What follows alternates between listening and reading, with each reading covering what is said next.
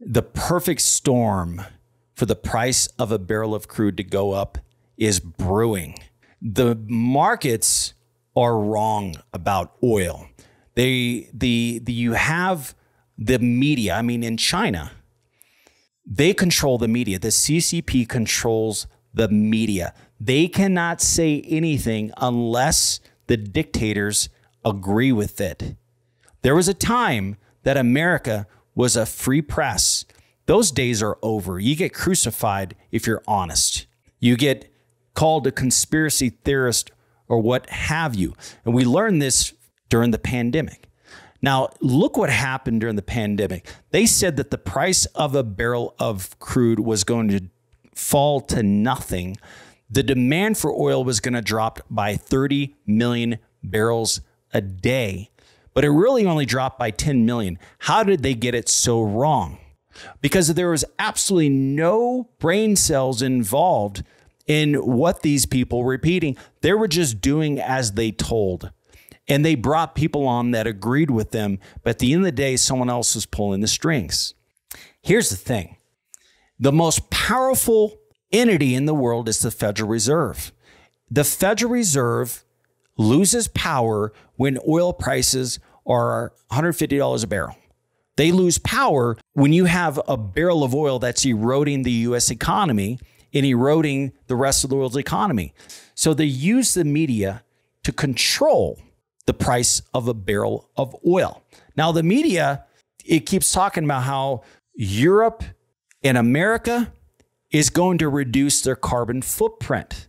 But they speak as if it's the whole world following suit. That's simply not true. Okay. Now, if you look at the demand for oil, now this is oil consumption in the United States from 1998 to 2021. Now, if you look at 1998 demand, we're at 18.9 million barrel a day demand. And then in 2005, we peaked at 20.8 million barrels a day. And then it fluctuated. Okay. So if you look at America, Europe has a similar story. We already peaked in demand back in the mid 2000s. We're not increasing demand. Okay. We're not even decreasing demand. Okay. Now everyone's like, well, Sean, electric cars are replacing gasoline cars, and we have all these wind turbines and all these solar power panels being installed. Okay, that's true. Is gasoline demand decreasing? No, it's not. In addition to that, industrial demand is increasing. Plastic demand is increasing. Okay, but let's just say that Europe and America, our demand is not going to go up, and our demand is not going to go down. Okay, we'll go back to the time when oil demand was 80 million barrels a day. Well, we had already peaked. U.S. has already peaked in demand. So where did that other 20 million barrel a day demand come from? From the emerging markets. There's another 6 billion people out there that could care less about what Europe and America is doing. In addition to that, they are using, some of these billions of people are using as much electricity as we use with one refrigerator. They want to be America. They want to be Europe. I mean, these guys are on TikTok. They're on social media. They're on the internet. They're watching YouTube. And they're like, man, we want to have their lives. And so as the industrial revolution exploded here in the U.S., you're starting to see an industrial revolution in other countries at a much slower pace. But the demand for oil in these emerging markets is going to increase. Okay, so don't believe what the media is telling you. The demand for oil is increasing. I mean, in addition to that, listen, you got to understand something. Oil is a depreciating asset. An oil well from day one is not going to produce the same amount in day 365 at the end of the year. It reduces every year. Globally, we lose 10% of oil production. So right now we're producing about 100 million barrels a day. Well, each year we're losing 10 million barrels a day. So if nobody developed anymore, next year we would be producing 90 million barrels a day. And then the year after that, we'll be at about 80 million. And the year after that, we'll be at 70 million. And in 10 years, we'll be at zero. Okay. So although we've been consistent with about 100 million barrel a day output, we have been increasing substantially with oil development, even though it doesn't look like it. Okay. And so if you look at, now here's the thing, over the last 10 years, shale, the US shale revolution is the only country in the world that has increased oil output. Over the last decade, we've been the only country that have increased oil output. But here's the problem with that. We came and saved the day because while oil demand in the emerging markets increased, we saved the day by increasing our oil output. Otherwise, if we didn't have a shale revolution and we were stuck with fundamental oil developments that worked in the 1920s before we had fracking, we'd only still be at about 5 or 6 million barrel a day output. Okay. And today we're at about 12 million because of shale. But if we didn't increase our output by 6, 7 million barrels a day and oil demand increased by 20 million barrels a day, oil prices would be around $150 a barrel today. Okay. And so we saved the world by having a shale revolution. Okay. But here's the thing. Those tier 1 assets are gone. Now we're having to tap into tier 2 and tier 3 assets. In addition to that, on average globally, we lose 10%. There's a 10% decline in oil output due to depreciation. But in shale, in America, if you take shale and also our conventional oil, we lose 30% a year. Okay. And so we can't keep up with the depreciation, the decline of oil. We cannot keep up with it. And so today we're producing 100 million barrels a day. Next year, we might be at 99.5.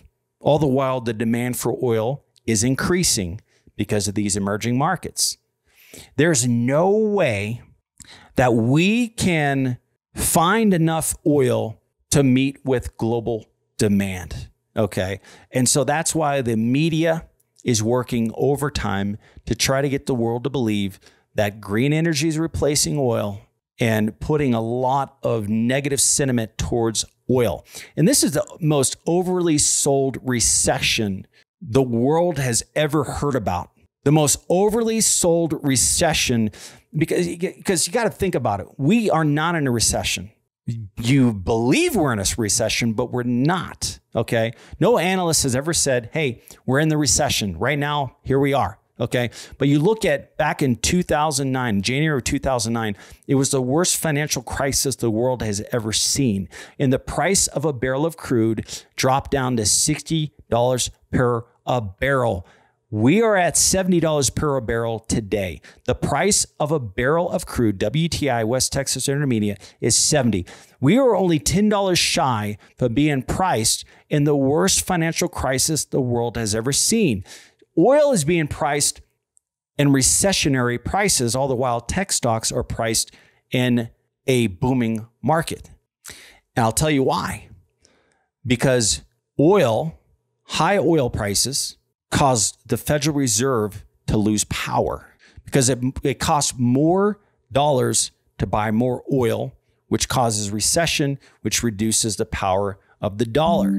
So instead of trying to reduce the price of a barrel of crude with a drill bit, like you did in the 20s, the 30s, the 40s, the 50s, now they're using the market. And so that's no different than what China does. They control the media. Well, there was a time that America had a free press. That's game over, guys. Okay, there are a few that still are honest, but we see what happens when you're honest. If you're honest on Twitter, if you're honest on YouTube, if you're honest on any news outlet, you get demonetized, you get shut down. Even on my small oil YouTube channel here, when I talk about the truth, sometimes I've had videos get taken down. I've had videos that don't get any views, and it just makes absolutely no sense where a previous video gets 10 times the viewership. And so bottom line, we live in a world where we can't be honest. I was just talking to a doctor the other day. I was at a baby shower, And he said, there are things that are happening that I cannot go public about. I just can't. And so that's the world we live in, guys. And so here's the thing. In this, during this time of everybody is in fear of recession, the price of a barrel of crude is low right now. It is not a favorable place to be for the shale companies, because I mean, if it wasn't profitable during the times when oil prices were high and they were in tier 1 assets and they had the banks to back them, now they don't have the banks to back them. They're in tier 2, tier 3 assets, and we're at $70 oil. And $70 oil is the new $50. It's the new $50 oil, because the price of materials is much higher. It costs more to develop, okay? Costs more to borrow money. And so at the end of the day, oil prices are really $50 a barrel, which during the worst financial crisis the world has seen, oil prices dropped down to 60. Go figure, okay? And so bottom line, the media is saying shale is going to save the day. No, they are not. The media is saying that we're going to see a decline in the demand for oil. No, we're not. There's 6 billion other people that say otherwise. In addition, every American that I talk to is tired of that woke agenda crap being shoved down their throat. I talk to guys all the time that could very easily afford a Tesla. They said, I'm never going to buy a Tesla. I mean, because if I buy a Tesla, they have the ability to shut it off. I'm perfectly fine with my diesel truck, because at the end of the day, they can just turn that thing off and I could drive wherever I want. They don't want to be controlled. They don't want a dictator to tell them when they can drive and when they're allowed to use energy. At the end of the day, fossil fuels represents freedom, where green energy represents control and lies and propaganda. Okay. And so we don't trust it. I don't trust green energy at all. In addition to not trusting it, there's no way that you can replace. We've been building this world for the last 200 years on fossil fuels. You can't just replace it overnight. You can't replace it in 30 years. You can't replace all of our infrastructure to get prepared for an electrical grid to charge every single electric car out there and replace oil. It's impossible. Yet they say that it's happening and it's going to happen. You got 6 billion people that are not in agreement, that they're just looking to survive. They just want to take care of their family. What's the cheapest energy out there? It's fossil fuels. It's not green energy. Try living in another country where you can't afford a solar power panel. You can't afford a Tesla. In fact, you don't even have access to those things, but you have access to diesel. You have access to gasoline. You have access to fossil fuels. Okay.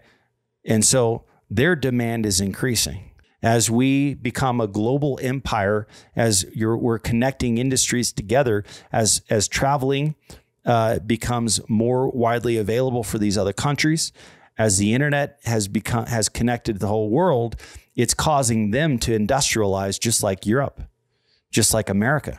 Okay. So they're catching up, guys. And so here's the fear.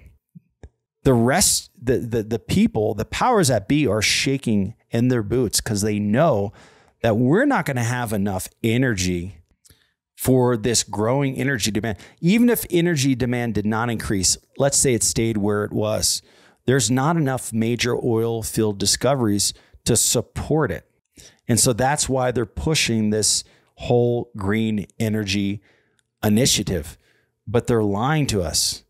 Just like Al Gore, he said, the ice caps are going to melt by such and such date. Well, it didn't happen. And he looks like an idiot. Well, everyone forgot it. Very few people remember it. I remember it. Very few people are paying attention. They're overwhelmed with providing for their families and succeeding. I'm paying attention. I'm listening to what these guys, these promises during the Democratic primary, the promises by Bernie and by Joe Biden, Elizabeth Warren, all the rhetoric of oil and gas and everything they said about oil, everything they said about green energy, nothing they said happened. Nothing they said was true. We haven't even come close to that. At the end of the day, the demand for oil is real. The demand for oil is growing, and the production of oil and gas is decreasing. This environment that we're in for oil is very negative. There's so much negative sentiment towards oil. These guys in suits and ties that control the price of crude are negative about oil. In addition to that, there's agendas at play here where the largest investment capital, whether it was pension funds, are not investing in oil because of the agenda, because of the ESG regulations. And it's getting harder to develop. It's getting harder to get permits. I know this for a fact. I'm involved in getting permits in different parts of the U.S. And I'm telling you, they are putting more stipulations, more stringent things in place to make it even more difficult to develop oil and gas. And it's more expensive to produce a barrel of oil.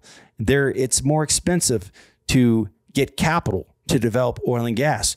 And so there's no way we're going to be able to keep up with tomorrow's demand. There's no way we are going to be able to turn this thing around.